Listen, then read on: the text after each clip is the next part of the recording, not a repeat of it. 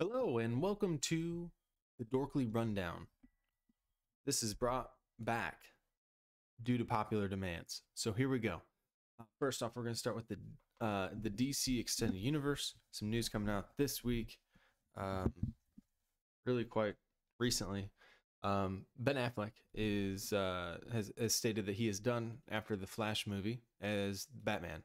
It's a little pros and cons there. I think he was. I mentioned this in a previous video for the new Batman trailer reaction. I think Ben Affleck fits the role pretty well. I just think that at the movies he's been in is poorly written. It's gonna be a little sad, but I can see why they're restarting yet again. Here comes Batman number 10. Um, we'll kind of see if our Batman from the 90s, 80s, 90s, Michael Keaton is going to continue going. There is news that he is in the new Batwoman, I don't know what it's called, movie that's coming out. Definitely not looking forward to that movie. But he will play the Batman in that. I don't know if that's a one-off or if it's in the extended universe. Well, I guess we'll have to kind of wait and see. With Ben Affleck confirming that he's done, you almost have to wonder if Henry Cavill is also going to be done. There's been a lot of rumors for years if he's in or out. I'm pretty sure he wants to stay in. He is Superman. I think just he also fits the role pretty well. Again, I think a lot of his movies are poorly written, so we'll kind of see how that goes. And does that mean that we're bringing in Michael B. Jordan as the new Superman? Um, that'll be kind of interesting to see how that plays out. Um, I don't know how I feel about that, but I don't know if we'll have a lot to say. I mean, the Flash is bringing us what Marvel and Sony are bringing us with the extended, with the multi dimensions, whatever they have to call it to make it not, you know, the same as Marvel. But it's a good way. The Flash movie is a good way, I guess, to introduce recastings.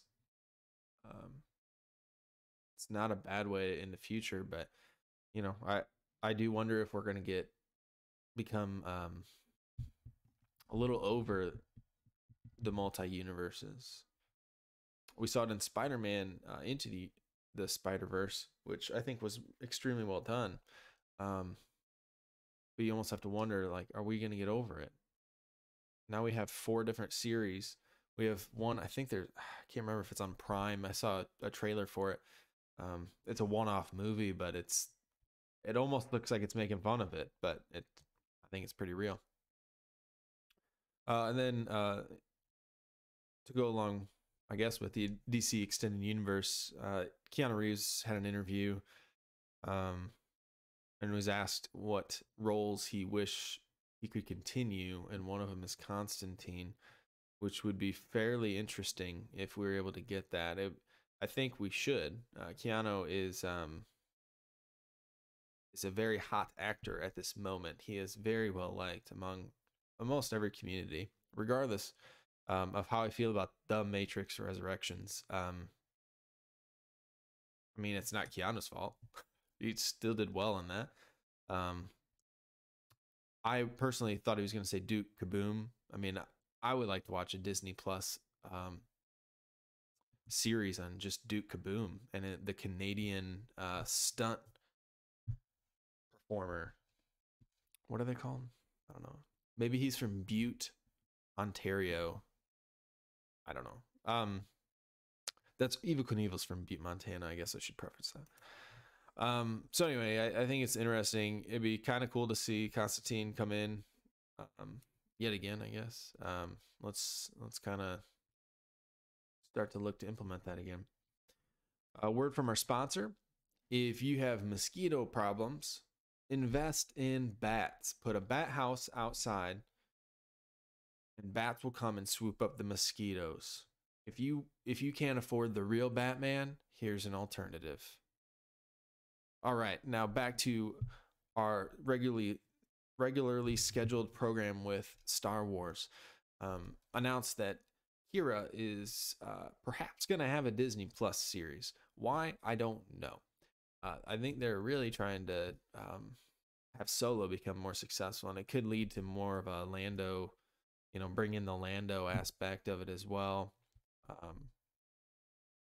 Kind of see how that plays out. I mean, the actor, was it, I don't know how to pronounce it, Emily Clark, is pretty good, I guess. I haven't watched Game of Thrones, but from what I've heard, it's excellent, and everything else she's in seems to be pretty good. But I mean, overall, I think the Solo movie kind of a dud, right? So that'd be kind of interesting to see how that plays out. But it also ties into the next kind of pieces here, which is the Book of Boba. Now, obviously, Book of Boba is further out, let's just say, right? But we could see an older version. If you can de-age, you can re-age. I don't know. Qi'ra in the Book of Boba. There's been no rumors of that. I'm making that shit up.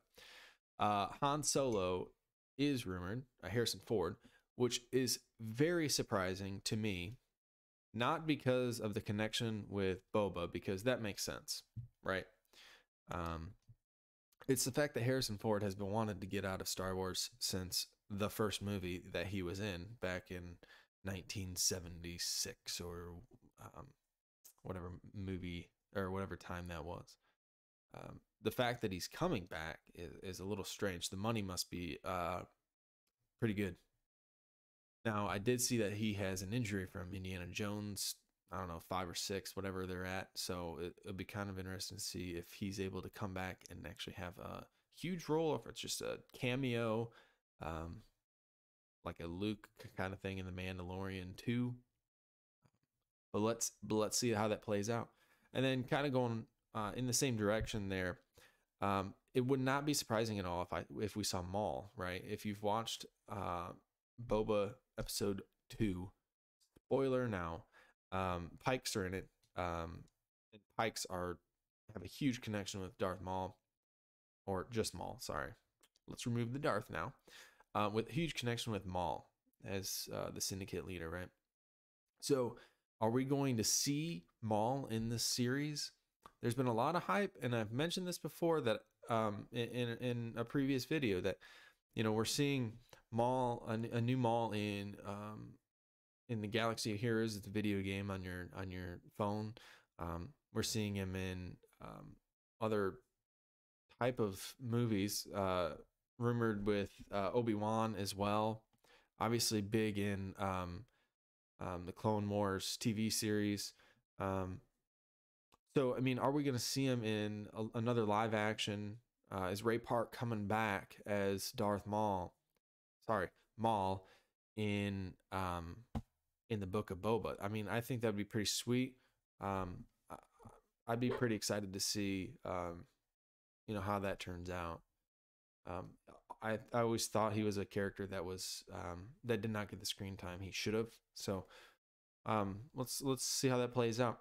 And then I kind of just want to end on, it's not really a rant as this would say, but can we just appreciate what is coming to us? I have seen multiple articles and comments across the board about how slow the Book of Boba is, or how it's a filler, or how The Mandalorian was a filler, or whatever else. Can we just appreciate it? Both The Mandalorian and the Book of Boba are extremely well done, visually very appealing, and the story is well done. Just because a story it takes a little bit longer to come across than a movie, which makes sense because a movie is a condensed 1.5 hour, 2 hour item where you're trying to crunch everything together, versus this Book of Boba, where we have, what is it going to be, 8 episodes probably of 30 to 50 minute episodes. I mean, you're getting to see what did Boba have, 20 minutes in the movies of screen time, and now you're already, I mean, first episode of this you already got more screen time. So can we just appreciate this? Dave Filoni, is the man. All right. He's not going to screw us over. Just be patient. Appreciate it. I think the Book of Boba number 1 and 2, episodes 1 and 2, were well done. Just because they're slow, whatever. It's building up. It's showing a backstory of how he got out of the Sarlacc pit, how he's training with the Tuskens. I mean, be real. Come on. I mean, you can see some of these that, like, again, spoilers for Book of Boba 2. When the twins come out, I mean, they come around the corner and it's slow and they're walking around, but it's a buildup. It brings you into that moment. Let it happen. Please let it happen. Thank you. I'm done. Let me know in your comments whether you agree or not on any of these topics, but can we just calm down? If Filoni's got his name in there, it should be okay. All right. I'm out. We'll see you in the next one.